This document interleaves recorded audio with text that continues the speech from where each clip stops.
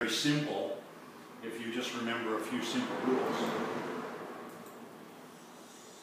Always keep the sun behind you when you're taking someone's picture rather than the sun behind them, because if you have the sun behind your subject, you're just going to have a silhouette of the person you're taking a picture of, and of course we're not going to know who you are. You're just going to be a black shape. So always remember to keep the sun behind you, and ideally, especially when you're taking pictures of people, if you can put the person in a shady spot, especially with ladies, it makes the skin softer.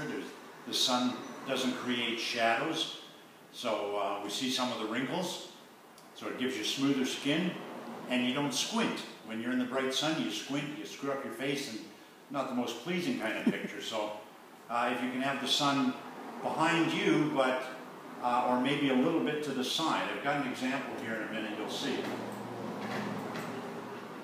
So this is a person that's caught a big muskie, and he's holding it beside the boat, just long enough for someone to take a picture so that the fish doesn't need to be revived before you put it back in the water. I don't know about you, but I have no desire to give a fish mouth-to-mouth resuscitation. So, so here we have a little lady, and you can see the sun is at the side of her face. Well, that's not bad because she doesn't squint, but it creates a heavy shadow on this side, so you have to be careful.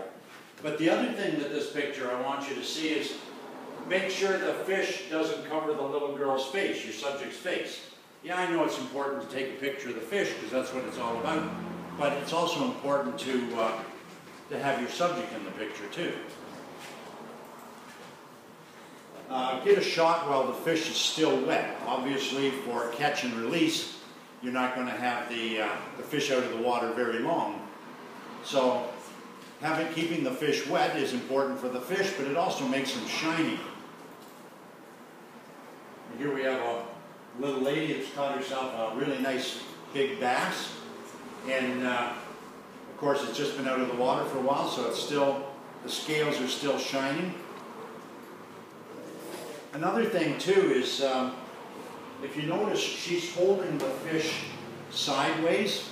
It's better for the fish, and it gives a little bit better representation of the size compared to the person.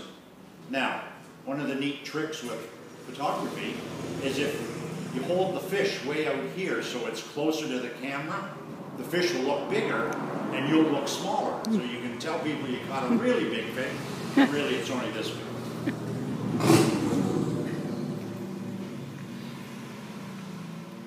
Watch your background.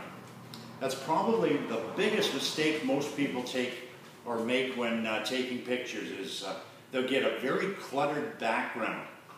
So if you're taking a picture of a person with a fish, what's the main subject? Well, the person with the fish. We don't care about the stuff that's in the background. We don't care if there's cars or trees or whatever. But look at this picture. There's so many things wrong with it.